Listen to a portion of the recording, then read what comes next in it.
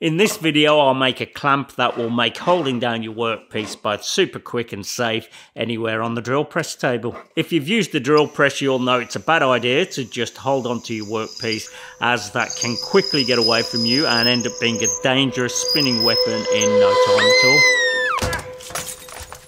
Putting it in a vise is a better option. There's more weight to it, which definitely helps, but most of the time that's not even enough and the vise still needs clamping down. That's where the problem is though, as it's a slow and clumsy operation, so more times than not, most of us just don't bother. Anyway, that's the reason for this quick hold down clamp, so let's get into it, and I'll start with these offcuts of aluminium that I got from a local CNC workshop. These two pieces will make two halves of a ring. I'll square them up so I can drill holes to bolt them together now, and that will be easier to do than when it's shaped into a ring.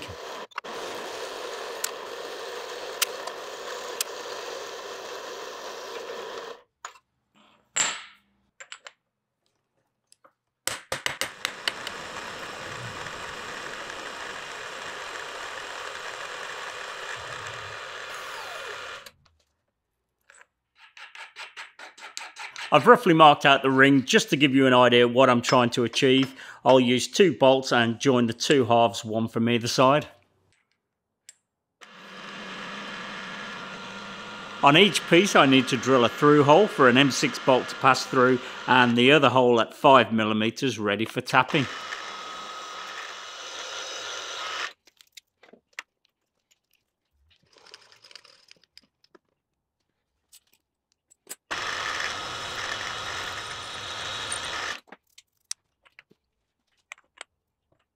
Before I tap the opposite holes, I'll drill a recess in the through hole, so that will be so far down, and that will be for the head of the bolt to seat in.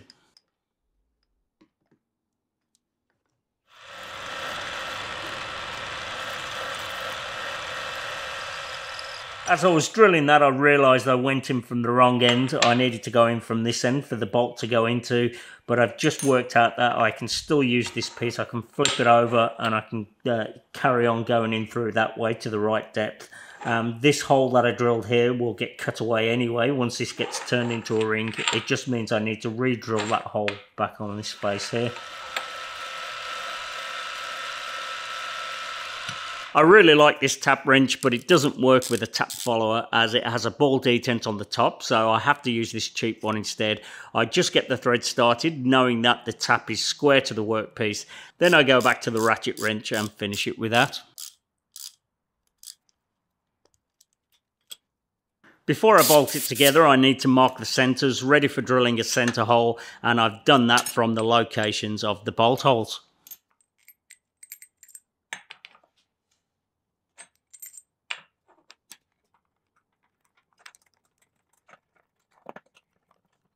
To cut it into a ring, I'll fix it to this base plate, and I'll do that by bolting through the centre, and I'll also put some CA glue on as well. So the first thing I need to do is drill a hole through the centre, but before I do fix it to the base plate, I'll face both top and bottom to make sure they're flat.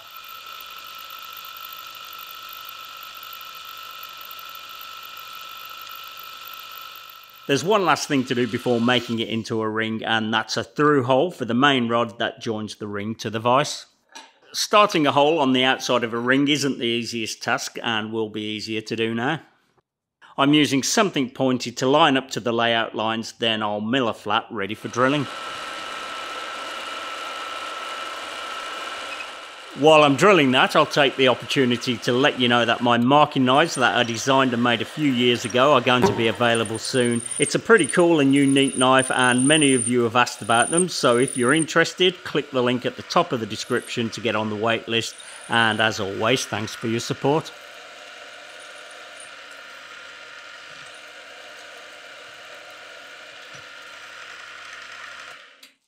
By the way, the hole is 1/2 inch, and that's for a 1/2 inch 4140 steel rod. Next I'll mount it to the faceplate, ready to machine it into a ring.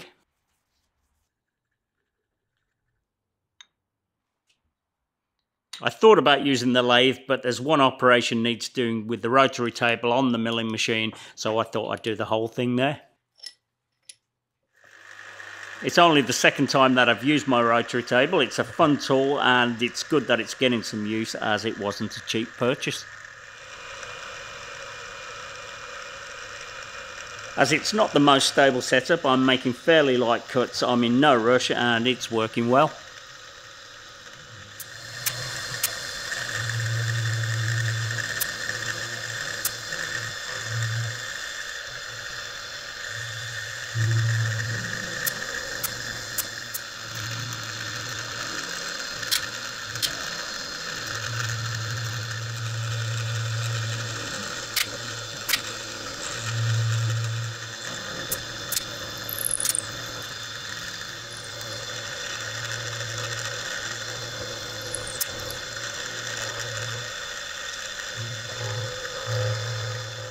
Next I need to mill out a recess for a cam lever, and this was the operation that I needed the rotary table for.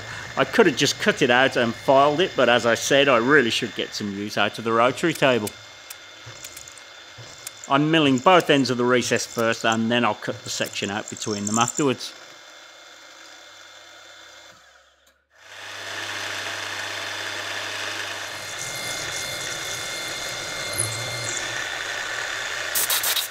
This cut should be parallel with the centre line, so I need to rotate the table and locate back into the hole that I just cut, then mill along the x-axis of the machine.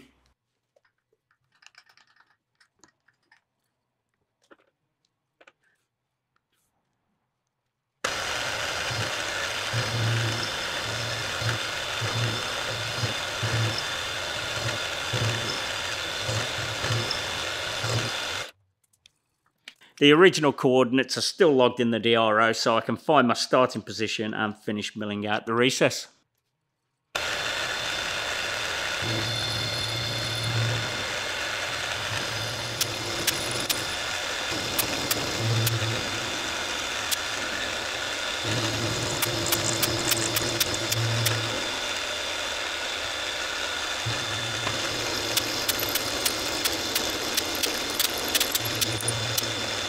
That's the outside done, so now I can move the table over and mill out the centre.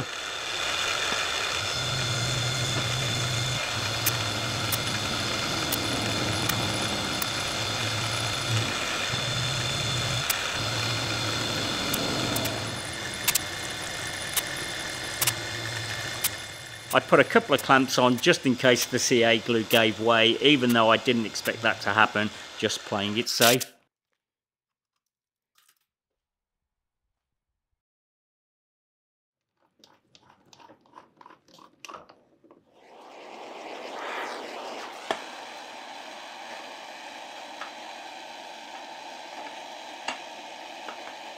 I'll put it back on the rotary table and round over the edges with this 2mm radius cutter.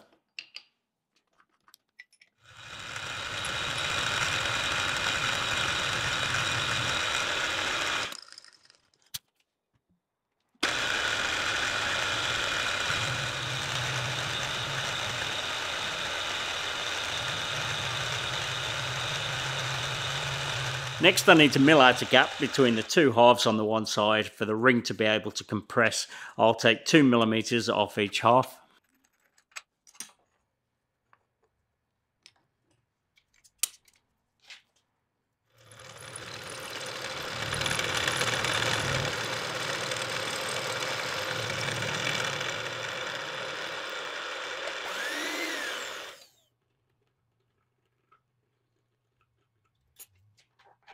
I did some deburring and cleaning up. There's still more to do to the ring, but next I'll make the cam lever.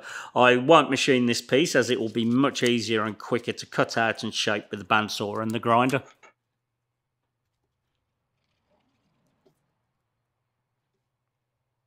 I did already start to cut that out, and then I realised that it would be much easier to drill a hole now for a barrel nut.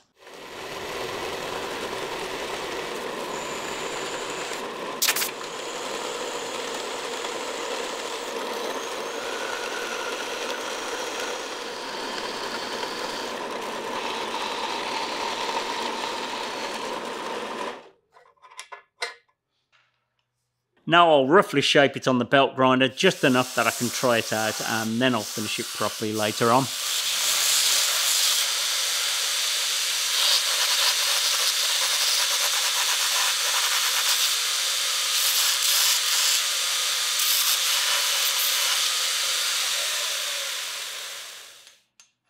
It's a bit long, but I'll deal with that later. Next I need to make a simple barrel nut, and I'll do that out of steel. I started by finding the centre, then from there it's pretty straightforward. Even though I didn't show it, I did spot drill the rod before drilling through it.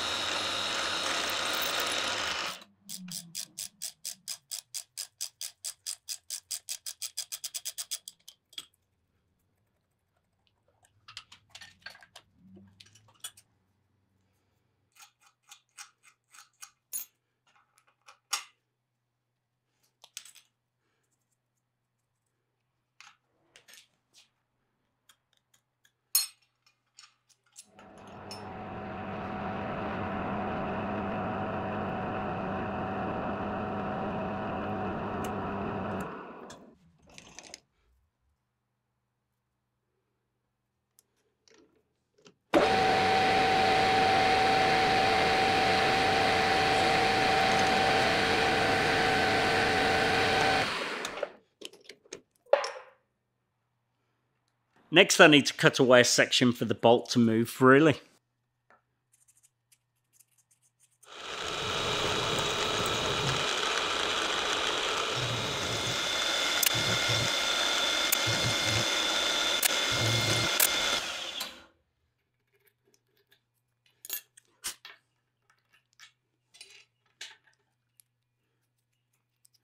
The bolt needs to pass through both sides of the ring, so I need to drill through the threaded hole that I used earlier to fix the two halves together.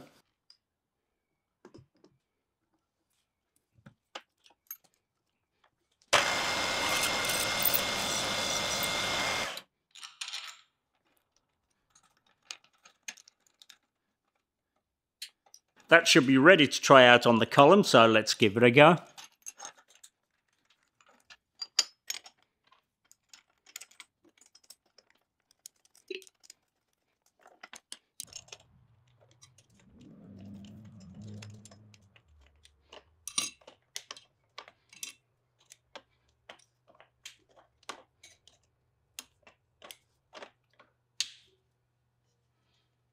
That works an absolute treat. I'll finish the cam lever later on. I'll just mention that if the column has a height adjustment rack, then a separate ring could be made to go inside the main ring. It will be a bit more work, but I reckon it would be doable.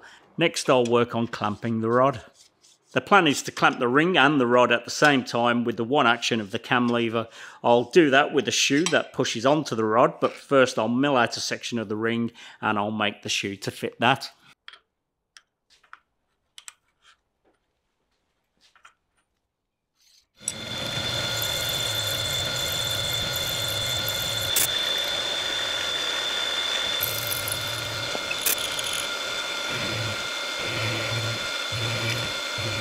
I'm milling down so far to expose the through hole for the rod.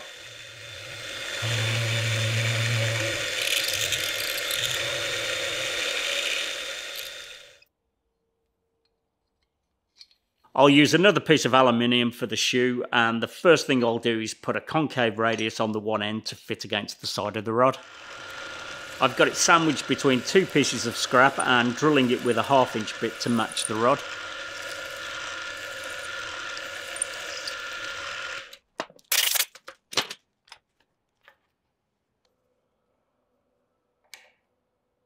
Now I need to fit it to the opening, starting with milling it down to the correct width.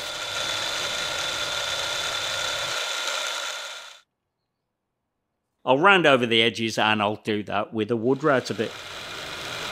The piece is 10mm thick, so I need a 5mm radius cutter to get a full round over. I don't have one, but the 6mm one will get me close enough.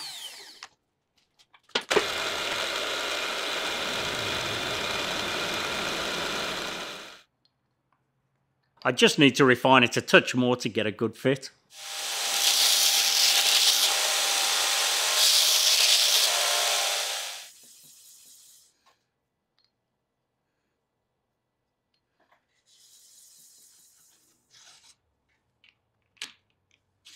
That works very well and doesn't seem to need much pressure to hold the bar. Next I'll round over the end so the bar doesn't get caught on it and can push it out of the way. And to help with that as well, I also rounded over the end of the bar.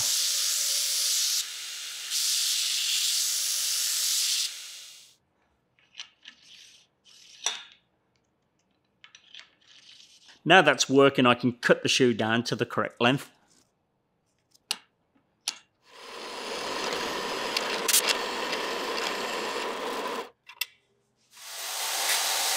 It's not easy to hold on to and gets hot very quickly, so I got it so far and then finished it by hand. I wrap sandpaper around the column so the radius on the shoe matches it.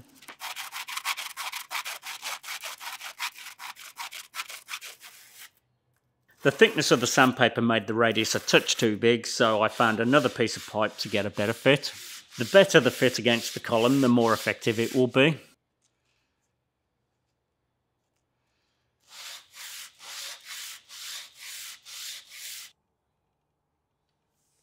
Here it is finished, sticking out, just proud of the inside of the ring. Fingers crossed this works, so let's try it out.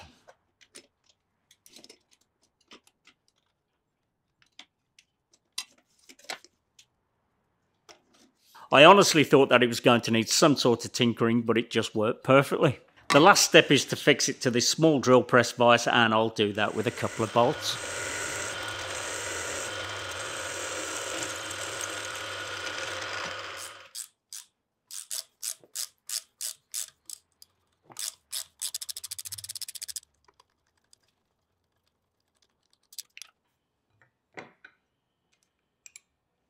I need to file down the chamfers on these openings just a touch so the bolt heads sit a bit lower.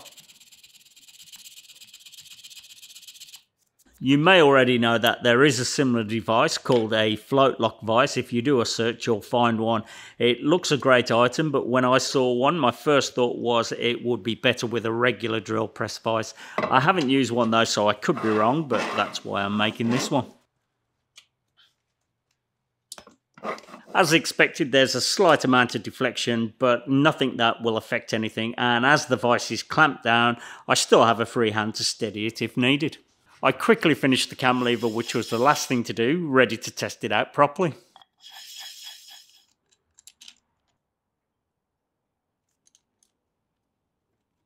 For a test, I'll randomly drill a few holes in this scrap piece of steel.